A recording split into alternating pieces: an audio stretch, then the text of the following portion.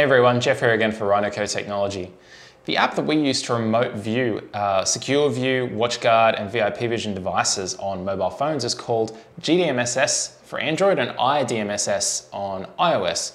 That app has recently undergone a few changes. Version 4.5 has come out, and some of the things that you do on that app, functioning of the app has changed a little bit. Some of the things are in different spots. One of those things is adding devices to the app. So what I'm going to show you here now is how to add a device on a GDMSS or copy of GDMSS running on an Android device. Be aware that everything that I do in this video also applies to iOS. So whether that be on an iPhone or on an iPad or something like that, the apps are almost identical. So the first thing that we need to do before we set up remote view, of course, is ensure that our recorder is actually configured, or recorder or camera, indeed, if we were just using a camera directly, is set up for remote view. In this video, I'm going to be showing you how to set it up using P2P, or how to ensure it's set up working properly using P2P. You can also do it using port forwarding. That's outside the scope of this video, and for the most part, not many people use port forwarding anymore anyway. So I'm going to jump across to our recorder now. So this is a 4-channel recorder. I've only got 2 cameras added, but the first thing I need to do is select main menu and then select network. Now, network. So typically you're going to have it set up on DHCP, and if we're getting an IP address through DHCP, which is what your router is going to be assigning, we're good. This is all set to defaults at the moment, so out of the box, as soon as you plug it in, it will pick up an address. Obviously, if you need to set it static for your network, you would do so, but if you do, you should know what to set it to. So the other thing that we need to ensure is that P2P is turned on and is connected. So to turn it on, you click the enable button and then click apply if it's not already on. You probably configure this during the initial setup process, the setup wizard of the device. If you haven't though, quite easy to enable. Once we see connect success, everything is good. We are good to go. At this point, we can start configuring our phone. So I'm going to jump across to a phone right now. So I'll just get out of the app there briefly. So like I said before, it's called GDMSS. GDMSS Plus and IDMSS Plus are the ones that you're looking for. Do not go for the light versions. They are older and no longer maintained. So we'll tap on that and it's going to open up to our live preview here. So as you can see, I've got nothing selected currently, but I can quite easily add a device. Okay, so the first thing I want to do is tap on the home icon up in the top left here. And then I'm going to select, down the bottom, I'm going to select device. And from device, you can see I've already got one device in here. Up here, we can see that there, MH Solar Mini PTZ, but I'm going to add another device. So I'm going to tap the plus icon at the top of the screen up here, and I'm going to select scan.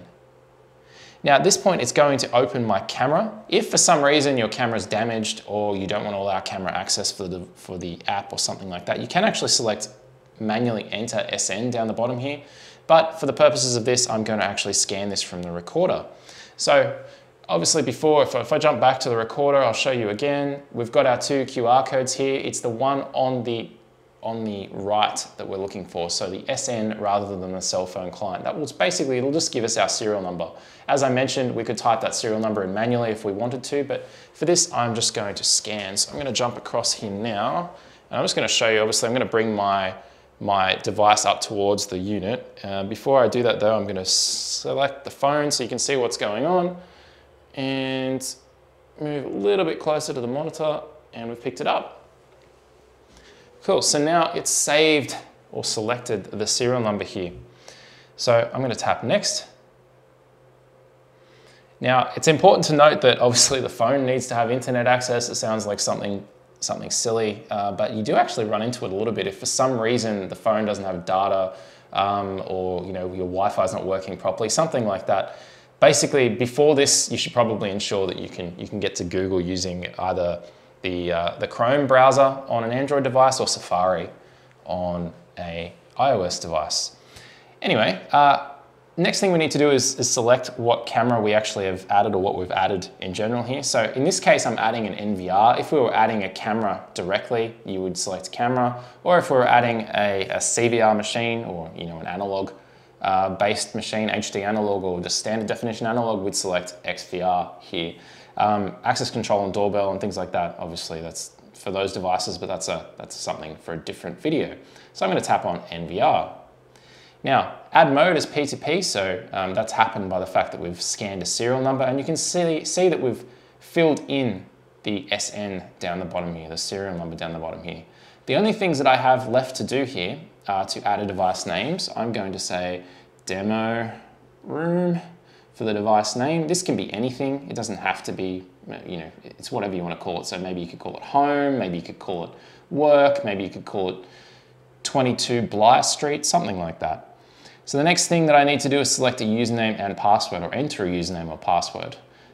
This password would have been added during your startup wizard, and you would have needed it to log into the recorder. So the admin username, I should say.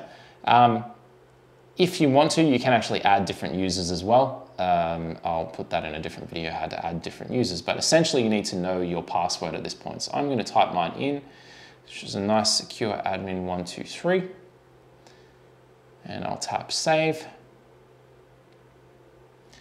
And there we go, it's starting to load the cameras. Look at that, we've got 2 cameras up there already. So at that point, I can obviously double tap to zoom in on a camera. I can switch to a different stream type. I can switch to mainstream to increase the quality just a little bit. And yeah, there you go, everything's good.